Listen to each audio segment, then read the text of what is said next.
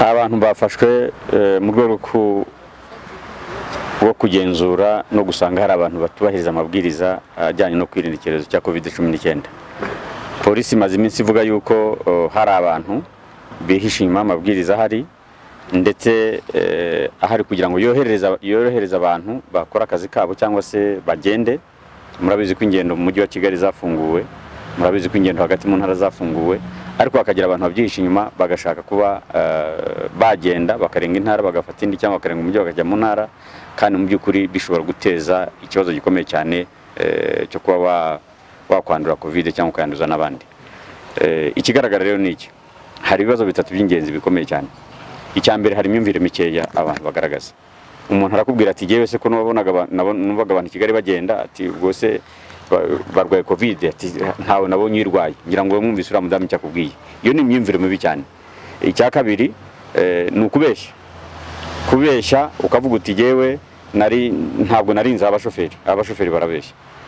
Abashoferi barabeshya yuko batazi yuko abantu bagenda ahantu harenze Kanyinya harazwi gupakira imodoka ebyiri ukavuga ngo ugiye Kanyinya, umujyi wa Kanyinya urazwi, santire ya Kanyinya irazwi. Ahubwo nukubabaza uti kuki polisi iyo muyigezeho ihita ibibona mwe mutayibonye mwamaranye n'abagenzi umwanya munini cyane murimo kubashyiramo? Urumva rero ko harimo ikinyoma gikomeye cyane. Icyo twavuga rero ni iki: nuko kwirinda COVID no kwirinda abandi ni inshingano za buri wese. Ni ikintu gikomeye cyane.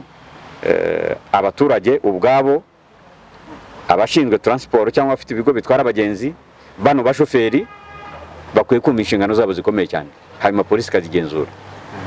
Ikindi ni ukutamenya ngo n'imikoranire y'inzego. Umuntu avuye Bugesera, iyo ufite ikibazo ukaba ushaka kugenda, hari inzego z'ibanze, hari inzego za polisi ziri mu karere ka Bugesera. Bugesera iyobowe na meya, hariyo DPC cyangwa se iyoboye polisi. Bakwiye kumva abantu bafite ikibazo. Niba bafite ikibazo cyo kugenda bakacyumva ku buryo bakigeza hejuru, inzego zikabafasha. Niba bafite n'ikibazo cy'imibereho, turabizi ko leta yatanze ibyo kurya yabihaye abaturage batishoboye cyangwa bamaze igihe ahantu. Ibi bintu byose bigomba kumvikana, inzego zikamenyekana, ubujiji bukavaho, kubera ko ntabwo wagira ubujiji imbere y'iki cyorezo, ariko noneho no kubeshya bikavaho burundu, kubera yuko abantu batitonze hashobora kuba ikibazo. Icyo twavuga gikomeye cyane nuko tugira ngo twihanangirize aba bashoferi, bano bashoferi ubwabo turabihanangirije ku buryo bukomeye. Turihanangiriza abanyarwanda bose bashaka kugenda yuko kugenda bifite uburyo bikorwa, uva ahantu ujya ahandi, kireka hemerewe gusa n'ubundi ukora uko ubishatse nabwo ku masaha yemewe. Ariko ibintu byo kwihisha kuvuga ngo simbizi, sinarimbizi, nta kindi kintu narinzi, ko abandi bantu bagenda mbona batarwaye, ntabwo ari byo, kuko gahunda zirahari, icyo kwirinda kiracyahari, kandi birashoboka yuko ushobora kuba utabyitayeho wacyandura ukacyanduza abandi, bikaba ikibazo gikomeye cyane. Turabwira rero yuko ibi bintu rwose ntabwo polisi ishobora kubyemera, abantu nk'aba ngaba bazajya bafatwa. Abajya ku mbibi zose z'umujyi wa Kigali no ku ntara hirya no hino babyumve, naho bari mu turere no mu mirenge no mu tugari no mu midugudu babyumve. Abashoferi, abagenzi ndetse na ba nyiri ibinyabiziga cyangwa amasosiyete atwara abantu bakwiye kubwira abashoferi babo ko bagomba kwitonda. Abantu rero bashaka kugenda cyangwa bafite ikibazo ntibanyure mu nzego z'ubuyobozi zizwe zibafashe.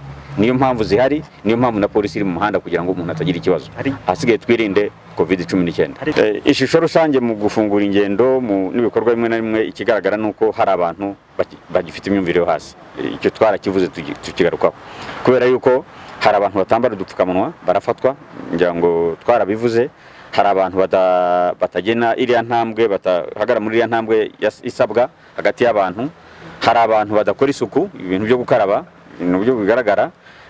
Hari abantu batubahiriza amasaha yo kugenda, saa 11 za mu gitondo kugera saa 2 z'ijoro, ndetse no gufunga ibyo bikorera nkuko biteganijwe saa 1 z'ijoro. Nge numva rero uko tubibona buri gihe nuko tugenda hirya no hino uko dukora akazi, igisabwa cyane ni ugufatanya n'abanyarwanda bose, kuko polisi ubwayo yonyine ntabwo yaba iri kuri umunyarwanda wimbwira iti nyamuneka agira gutya. Abanyarwanda turakora n'inzego z'ibanze n'inzego zibashinzwe, ariko nabo ubwabo abacundirwa umutekano, abahwiturwa babyumve ko n'inshingano zabo, bityo kugira ngo tuve muri iki kibazo neza. Isaha ya saa 2 y'ijoro ni ukuvuga ko buri munyarwanda agomba kuba ari we mu rugo, aho yubatse cyangwa hacumbitse. Ikugereyeho ugahagararaho ukagumaho, ntabwo ugomba kugenda. Ubwo polisi yahagusanga ikakubaza ikibazo wagize, niba wagize ikibazo ikaba yagufasha. Ariko kujya mu muhanda ukawigabiza ukazenguruka umujyi ukagira gute, harabo dufata banyoye inzoga, bagiye kunywa, batwaye ibinyabiziga banasinze, urumva ko ari ikibazo. Ntabwo uzo bari kumwe nabo mu tubari utubari ntitwemerewe gufungura murabizi. Icyo tuvuga rero nuko niba byemera bavuye mu bihe bikomeye cyane byaguma mu rugo, mwari mubizi nabyo barabizi. Ibintu rero byo kuba noneho bafite isa 11 kugera saa 2 z'ijoro, amasaha 13, nge numva ko ari amasaha menshi umuntu kwakoze ibye agasubira mu rugo akirinda iki cyorezo akirinda n'abandi. Nanjye mu karere ka Musanze twateze imodoka iva Nyabugogo itujyanye ku Ruyenzi. Twahagera ubwo ngubwo nyine imodoka yari guhita ikata igaruka yisubirira i Kigali. Rero ubwo twebwe ngiye nari kugenda n'amaguru akangezaho ndabonera imodoka nkayifata nkataha. Imodoka ziri kuva mu Bugesera zikagarukira hariya hagana ku karere ahantu hari sitasiyo. Ubwo rero iyo ugeze kuri iyo sitasiyo ahandi wagenda n'amaguru warangiza ukagera muri gare Nyamata. Rero ngeze muri gare Nyamata nafashe imodoka injyana hehe injyana i Nyanza. Ubwo rero ahandi nyine imodoka ziri gukora nyine nuko naje. Nabagira inama nyine yo kubahiriza amabwiriza kubera yuko aho narinzi uko nta corona nta nigeze mpurira n'abantu bayirwaye. Navuze ubwo bafunguye muri Kigali n'abantu baragenda abahari bose niba batayirwaye ubwo nyine nanjye ndagenda nta kundi. Nyine isomo ryampaye ni ugukurikiza amabwiriza n'amategeko nyine ariho. Ndumva kubona afashwe mu rugendo rutemewe nibyo ndabyemera, narenze ku mabwiriza ya leta. Nta numva gusa ntazabisubira ngize uburangare kandi nanjye bingizeho ingaruka. Twateze uyu munsi mu gitondo badufatiye hari ahantu hazamuka hajya hari ugira ngo ugere Icyeronge, naho baduhagarikiye. Umugabo nyiri gushaka imashini we twajyanye ariko tugiye kwireba we ari kuri base. Jewe nari mvuye hano mu murenge wa Rugarika muri Kamonyi, nkaba nkorera ubundi mu bisanzwe hano Bishenyi. Banyigishije abapolisi babituganirije guhera saa 3 batwigisha. Oya n'ubusanzwe baratwigisha nuko nabirenzeho kubera inzara kumva 100 ugiye gukorera mu minota itarenze 20. Cyo nabasha kubwira buri muntu wese nukwicara mu rugo agategereza igihe ibi bintu byarangira. Ndumva nta bundi butumwa natanga burenze muri mutureba ndi imbere y'itangazamakuru, abantu bose barimo barandeba nkurikiranye 100 ariko niriwe nicaye umunsi wose ari 100 numva nabyo bidatashye. Impungenge zo zirahari, witegerera imihanda yose abantu barimo bagenda umva bibaye ngombwa nuko twari twicaye ahangaha abo twajya duhawe umuntu yabashishikariza kwigumira mu rugo bakakorera hafi. Nicyo kintu nabona gukorera hafi nturadikira ibizamutse nkuko nakiheraho nuvuga ngo dufite linye iva Nyabugogo ijya Ikanyinya niho dukatira dutwara abaturage baho.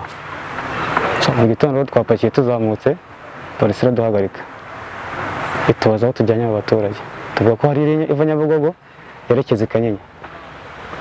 Tujya kumwereka ko aho abagenzi bahagaze, yaba ari abazi cyari bahagaze ku muhanda barindira imodokari. Bambwiye yuko tutemereye gutwara abantu bazamuka mu majyaruguru cyangwa mu zindi ntara, ariko twebwe dukatira mu Nyarugenge ari ku murenge wa Kanyinya neza.